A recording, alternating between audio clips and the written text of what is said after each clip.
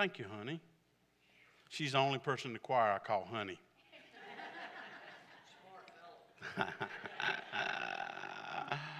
You know, I was thinking as she sang that song, I sure am glad she's holding my hand and the Lord's holding our hands. We looked last week at Genesis chapter 2, God's design for man and woman. All the animals and man were made from the dirt. Eve was made from the very side of Adam. They belong together. And I want us to continue that conversation about God's design for man and woman. In the Old Testament, the two leave their families and become one for a lifetime. In the New Testament, you see that we're given the message of what it looks like on the day-to-day. How do we get through it? How do we live in relationship with other folks? Because it's a difficult thing. And God's given us some promises and truth to guide us through this. See, God's design is perfect. And if you know what God's Word says about man and woman, then when you see what the world says about man and woman, God's design will correct what they say. Because we know that God's Word is truth. It's God's design. This is the way it is meant to be. Well, you say, Philip, what if, and this is true in our culture, what if I have an attraction to someone of the same sex? Or, what if I believe, Philip, that God has made me as one sex and I really want to be another sex? I mean, those are questions that are talked about all the time. Well, it's just like anything else in your life. Go to God's Word, see what it says, conform yourself to the Word. Don't conform yourself to the world, because they're seeking to deceive, destroy, and kill marriages and men and women. That's what the Bible says, John chapter 10. So when you hear God's Word, we conform and hear it. Now, don't mishear me. You may have something that's off kilter from God's Word in your life, in your family. But I'm telling you, friend, don't give up. Don't quit. Don't disbelieve what God can do in all our lives. Amen? Amen. Will you stand in honor of God's Word? Our text for the morning is Ephesians chapter 5, beginning in verse 21, verse 33. I think it's the first sermon I've ever preached, which is really a sentence that's not with a period on it. Hear God's Word. Submitting to one another out of reverence for Christ. If you have a Bible, underline that. Wives, submit to your own husbands as to the Lord. For the husband is the head of the wife, even as Christ is the head of the church, his body, and himself, the church, Savior. Now, as the church submits to Christ, so also wives should submit in everything to their husbands. Husbands, love your wives as Christ loved the church and gave himself up for her, that he might sanctify her, having cleansed her by the washing of water with the word, so that he might present the church to himself, as we've sung about this morning, in splendor, without spot or wrinkle or any such thing, that she might be holy and without blemish. In the same way, husbands should love their wives as their own bodies. He who loves his wife loves himself. For no one ever hated his own flesh, but nourishes and cherishes it, just as Christ does the church, because we are members of his body.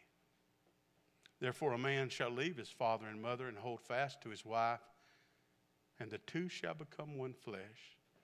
This mystery is profound, and I'm saying that it refers to Christ and the church. Father, we come before you today. We come to the very living Word of God, and we pray that you would accomplish your purpose in our hearts today, that you'd minister to us and through us through your Word. We need your guidance. We need your help. and we cry out for your mercy in Jesus' name. Amen. You may be seated.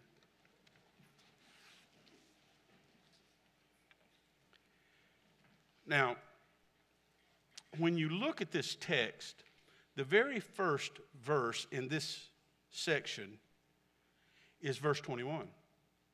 It says, submitting to one another in fear and our reverence for Christ. This household code carries all the way through chapter 6, verse 9. Submitting. It would say this: if you are a slave, submit to your masters. I think that would probably transpose here. If you are working for somebody, submit to the people that you're working for. If you are a child, and by child I mean this: if your hand is still in the pocket of your mama or your daddy, you have someone else that's supporting you. Your responsibility, whether you like it, whether you agree with it, is submit to your parents. And then in this marital relationship, there's a submission that the man and the woman has to God. Most of the time, we look at this submission sort of spouse to spouse rather than Lord to spouse. There must be a proper order in God's design. The first thing you're doing, ultimately, you're submitting to Him. When you love her, when you submit to Him, when you respect Him, and when you get that out of kilter, the whole combination is off for God's design. This word submit means to be or become inclined or willing to submit to orders or wishes of others, or showing such inclination. Do you know what the opposite word for submit is? Anybody want to take a guess? Some of you smarter ones? Yeah, do not submit. It's defiance. You see, when non-submission is a part of the marriage, a part of the household with children, a part of your life, when there's non-submission, it's defiance not only to this person here, but to this one here.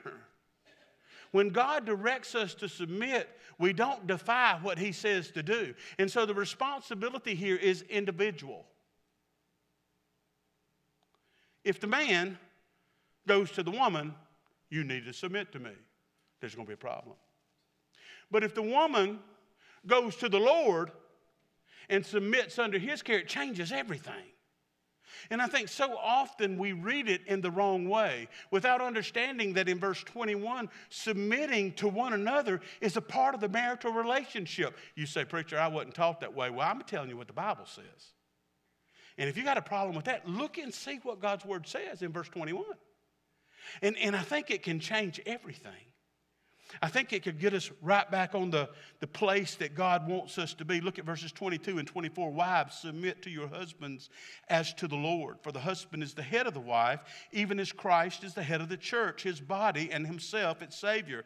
Now, as the church submits to Christ, so also wives should submit in everything to their husbands. Now, husbands, let me say something to you right here. You are not Christ, neither am I. It's a comparison. He says, as Christ. And so, wives, you're to reverence God in submitting to your husband in whatever that might look like. Now, some folks might frame it this way. They might say, well, honey, if you submit to me, I want 3 meals and a snack. I want it daily. Or, I want you to, cut my toenails. I mean, whatever it is.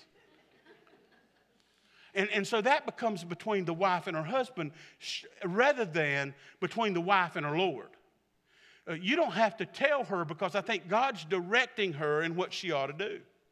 And then because the man's also following Christ, both of them are connected this way first, priority, versus this way. Does that make sense? And when your relationship with God, rules the relationships you have with others at work, at home, and in marriages, it changes everything. But we've allowed the world to speak this non-design into our lives. We've made it about things that the Word doesn't say, but that the world encourages. So men and women are often puffed up, head-butting Mountain Dew billy goats. Y'all seen that Mountain Dew commercial that came out some years ago? I mean, it's great. It's one of the greatest commercials, I think. These long, horned, proud, strong goats on a mountain look at one another and come at each other with the top of their head. And when the world begins to dictate how you look at your spouse, it changes everything. As a matter of fact, I never forget I was doing a marriage of someone in my family. I said, now you got to go through counseling, got to go through counseling. They didn't go through counseling. But they said, preacher, we want to tell you this. We do not want you to use this passage, this verse that I just read, in our marriage ceremony. And this is why. When the world begins to determine what you think and what you do in your home, in your job, and in every relationship you have, it messes up everything. Satan begins to steal. He begins to kill. He begins to wreck marriages. Because we live in a world of self-grandizement. I mean, we elevate our mind and our thinking and how we think things. And I believe we need to come back to God's word and submit to it. God's design for man and woman is what's being described here with the opposite sex. When all these other things come in, let me give you an example. If you know God's design for you, a spouse, is to be one with your spouse, you're not going to get on the internet watching pornography, because you're going to realize that pornography, men and women, will wreck your relationship with your wife. You're going to begin to realize that when you're mad at your spouse and you want attention somewhere else, that God's design is you to be one with your husband, and it'll cut off you looking somewhere else for relationship satisfaction. See, God's design will do away with what the world says about things. And I just want to encourage you young people, watch out on these dating relationships where they're ruled by the local high school thought. Because it'll wreck your life and it'll steal your body from you. And then I want to tell you this. If you'll repent and turn back to God, He'll restore both. That's true. But the Word must drive us, not the world. I recently had the opportunity to speak with a young couple who waited. They waited on kissing and hugging. They waited on all those things. Now, I know that's not the norm. But I was so in admiration of a couple that believed God's word in such a way that they wanted His design for their marriage. And I just want to encourage you, whether you've had that or not, you might not have had that, but I'm telling you what, God will renew you. God will give you hope. God will give you the one. Trust Him and His design. Submit to Him, because that's what this whole section is talking about in Ephesians chapter 17 and verse 18. It says it this way: therefore do not be foolish, but understand, underline this word, what the will of the Lord is. It's not your will, it's not my will, it's His will be done on earth as it is in heaven. It's a crucial understanding of your life that God made you, He created you, that He loves you, and He's got a plan or He's got a will for your life. Don't quit on Him. Understand what the will of the Lord is. Don't get drunk with wine, for that is debauchery. What that means, that word debauchery, man, that's a great word. I want to make sure I get this right. It means that you're hopelessly sick. You're the prodigal son that took everything his dad had given him and squandered it in worldly living. Do not get drunk with wine, for that is debauchery. But the contrast is, be filled with the Spirit of God. And I would just, that's important to understand. That's what rules this text when he's talking about household relationships. He's talking about being filled with the Spirit of God. Now, I'm going to tell y'all something. This is just my view. I was sitting down front by the piano today. Man, I'm telling you, y'all were singing so loud I could hardly hear myself singing. I was thinking, man, I hope you ain't off key. But the Spirit of God was reminding us of who He is and what He's done. He's saved us. He's loved us. He's never quit on us. Worship. Filled with the Spirit of God. That's important. Are you filled with the Spirit of God? Are you looking for God's will in your marriage, in your job, and in your placement? Because I'm telling you something, it might not be the easiest thing you've ever done. But I'll tell you what, you're never going to meet anybody that's followed God's way that regrets what they've done. It reminds me of this. I've used this before. And man, Daniel and I were at a wedding rehearsal the other day, and I think about 2 weeks ago. And man, it was sort of, I'm just sort of watching. Daniel's leading the wedding, and I'm just sort of watching everything. And I don't know about you, but I was a little bit nervous. I get nervous at every rehearsal. You never know. A mother-in-law that's out of the way or something like that. No offense to any mother-in-laws. God bless you. But this bride was nervous, and the pastor comes up to her, and she said, I don't think I'm going to be able to do it. He said, well, I tell you what, just think of it this way. You're going to be in the church, and you're going to come down the aisle, so just think aisle first. And then you're coming to the altar, right? You're going to see our deacons at the end of this service are all going to come and kneel at the altar. Those that have good knees and those that can't, well, they're going to sit on the front row, but they're coming to God because they want to be altered by Him. She said, so the first thing you think is aisle, second thing you think is altar, and then you look at your groom. And man, on that morning, they was getting married, and she was going down the aisle. I'll alter him. Now, ladies, be good. Listen, if you don't get anything else today, get this. If you allow Him to alter you, it'll change your work, your worship, your family, change everything. He has to do the altering, not us. And I just want to say something. If you're newly married in here, and I don't know if we have anybody that's newly married, if you've been married 20 years, if your view is to alter your spouse and not be altered by God, I'm telling you, your marriage ain't where it needs to be.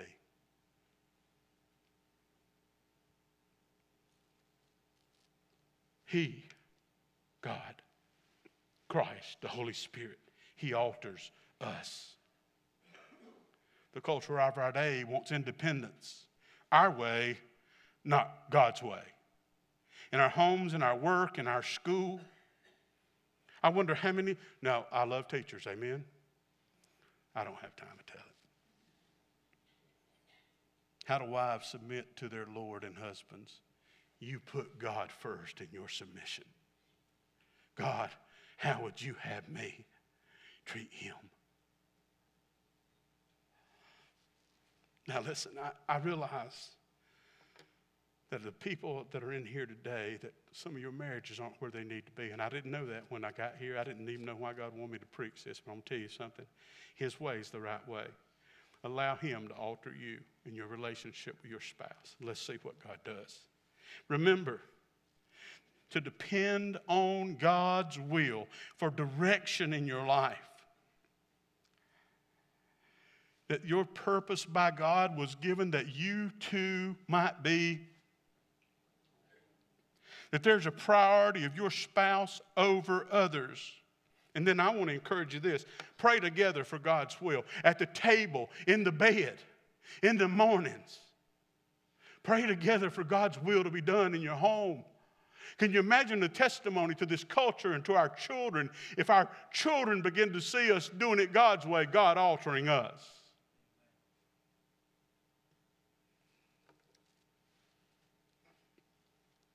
You say, Philip, I've lost those things in my marriage. Listen to me. Philip, my marriage is not where it needs to be. Tell God about it. I'm sorry, God, my marriage ain't what it needs to be. I'm coming to you today for renewal. And I'm going to tell you something about God. There's nobody that has ever come to Him. He said, no, I'm not messing with you no more. You're a mess. You've done this over and over and over and over again. You're stubborn. He never says that. He said, just like the prodigal who'd squandered everything he had, and when he came back, his father said, let's throw a party. My child's home. And that's what God says to people. Repent. The Bible says that angels in heaven rejoice over one person that repents. And you know, repent's become a 4-letter word. Repent is a gateway to connection with God. And I want to say something to you. If God is drawing you to turn to Him today. His grace will meet you there. Spirit-filled people follow God's design. Spirit-filled people follow God's directions. Look at verses 25 through 30. Husbands, love your wives as Christ loved the church. Think about that for a second, guys. And gave himself up for her, that he might sanctify her, having cleansed her by the washing of water and the word. Listen. Men, what does it look like for us to love our wives like Christ loved the church? What does that look like? You know, I've been wrestling with this text all week, and I've had a very difficult time in trying to find the application for it. I thought about this. I thought about the song, Outrageous Love. It says, it wasn't the nails you see that held him to the tree. Outrageous love. It was more than history. He was there for you and me. And I began to think that he gave his life so that I might live and have freedom. What must it look like in my relationship with my wife and your relationship with your wife? What does that kind of love look like? Love that never quits, love that never gives up. Winston Churchill was in a meeting in London, and this question was asked: if you could not be who you are, who would you like to be? You know, all the people coming up with some good answers, probably. Doesn't tell what they said, but Churchill said this: if I could not be who I am, I would most like to be Clemmy Churchill's second husband. Now, I want to tell you something, friend. Can you imagine what it'd be like for a man to say that his wife was loved by him in such a way that if he had another life to live, he wanted to live it for her and with her? Now, men, that's the responsibility or the opportunity that we have with our spouse. And I'm like my wife. I want to confess I hadn't always done like I'm supposed to do it. I've been hard-headed, stubborn, but I aspire for more. What about you? What about God's bride?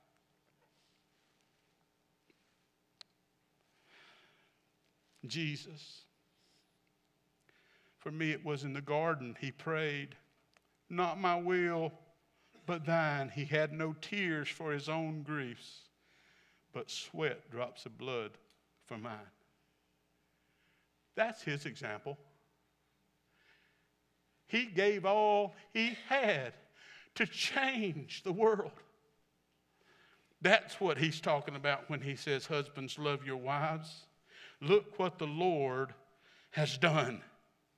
Look what he's done for you and for me. Husbands, look at what he's done for us. So we can do what he'd have us do in our hearts, in our homes, with our wives and with our children. I told you I grappled with this. I just had an argument with one of my family members, and I don't like to tell you, they've already given me a cup. Be careful what you say. You'll be in the sermon today.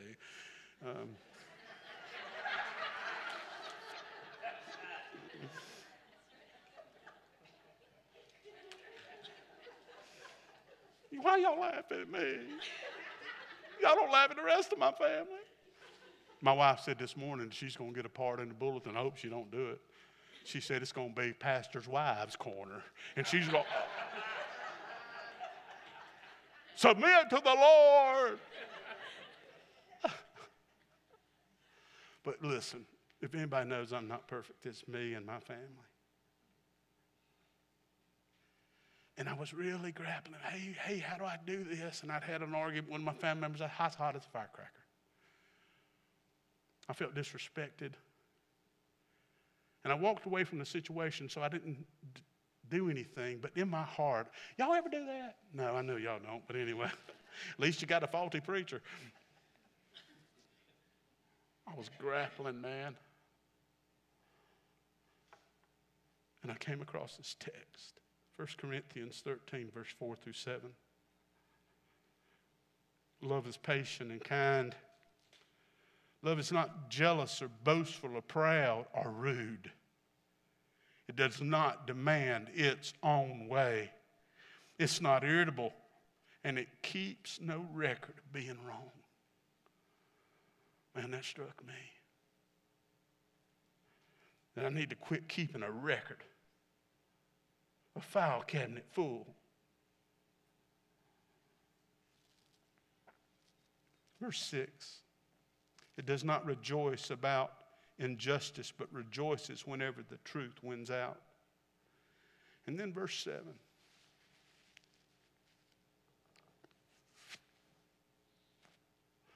Love never gives up. Love never loses faith. Is always hopeful. And listen to this. And endures through every circumstances. I know that the circumstances in your life may not be what you want them to be. But I want to tell you something. Because He's loved us, we can live through it anyway. We cannot give up. We can endure. We can press on no matter our circumstances. And I believe God's miracles are going to be known because there's some people that take a verse like this and apply it in their marriage. They don't give up. They don't quit. They never allow the circumstances to determine. Now you say, Philip, I can't do that. I can't either. But I tell you what, God can make you able to do it because He's never going to call you to do something and not make us able to do it. We love them just like He loves us. Hey, guys, you ever thought about how patient God's been with us? You ever thought about how many times that God could have folded me up like an old piece of paper and put me in the garbage?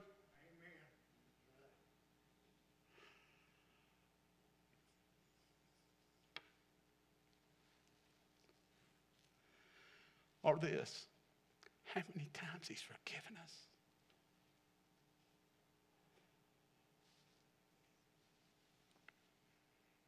Spirit-filled people follow God's design.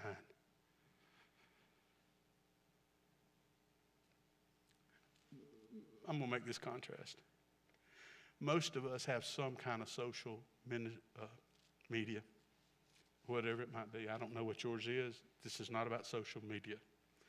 But I want to tell you that this world and social media are pushing a worldly agenda. It's about people's opinions, what feels good to us.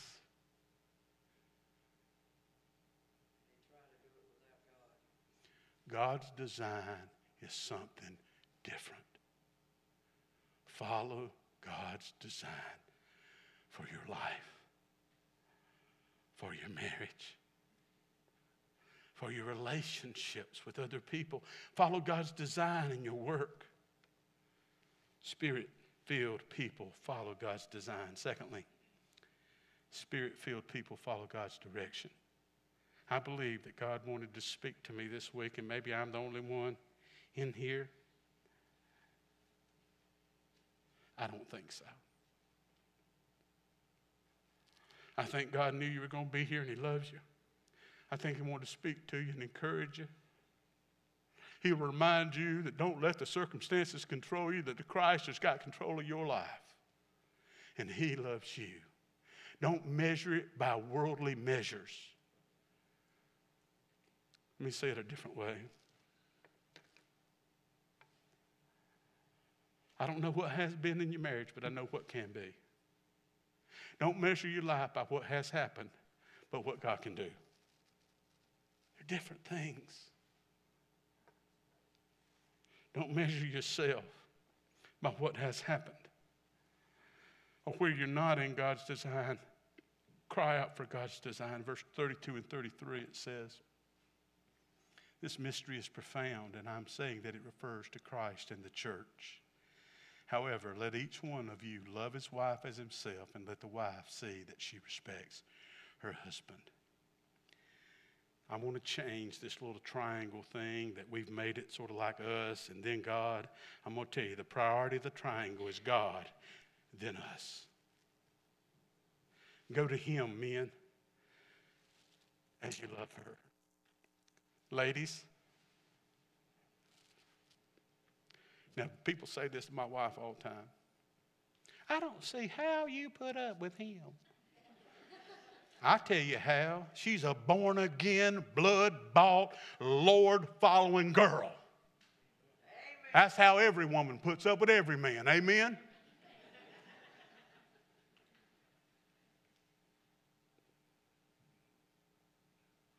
That's how every man puts up too. It's our relationship with him that must govern our home. I don't know where you're at today, but I pray that you'd allow him to alter your marriage. Come, kneel before him. God help us.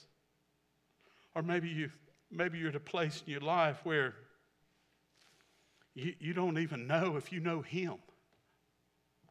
Maybe you need to start this morning with a relationship with God, that he's your Lord and Savior. And I want to ask you to come. The Bible says, as many as will receive them, to you he'll give eternal life. Respond to him this morning.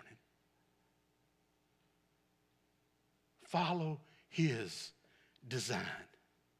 As you stand, every head bowed and every eye closed. Father, come before you today and just to pray, Lord, your glory be known, that your word go forth and give seed 30, 60, 100-fold.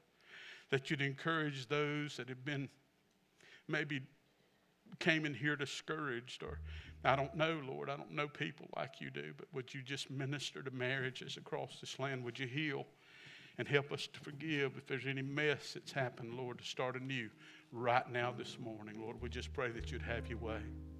Have your way, please, Lord. For we ask in Jesus' name and for his glory. Amen. You respond as God leads you.